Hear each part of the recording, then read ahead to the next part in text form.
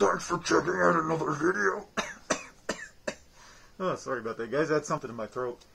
It's spooky season, so I'm switching gears and I'm focusing mostly on horror.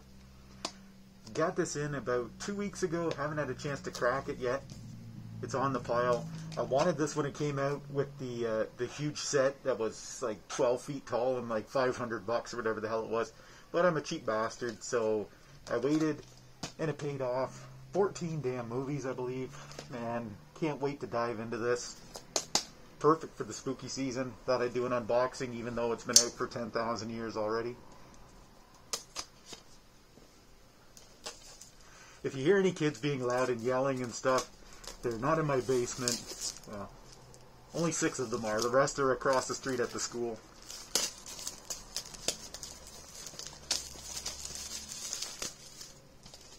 Ooh, woo. This is nice, nice, nice. I think I've only seen one of these movies before. Wizard of Gore. What the fuck did that say? Color Me Blood Red and Blood Feast.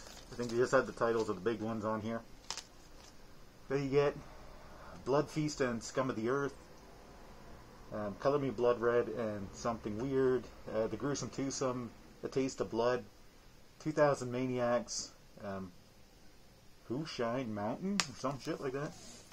She Devils on Wheels, Just for the Hell of It. How to Make a Doll, The Wizard of Gore. This Stuff Will Kill You, and the Gore Girls. Really excited for this set, man. Take a quick look at the discs. Ooh, that's nice. Nice, nice, nice. I assume it's probably the same discs as was in the big set.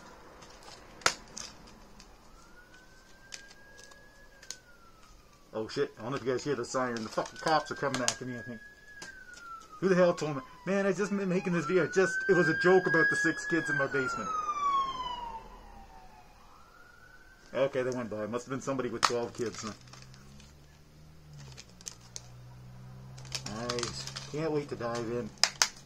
Thanks for watching and I'll see you again soon. Bye.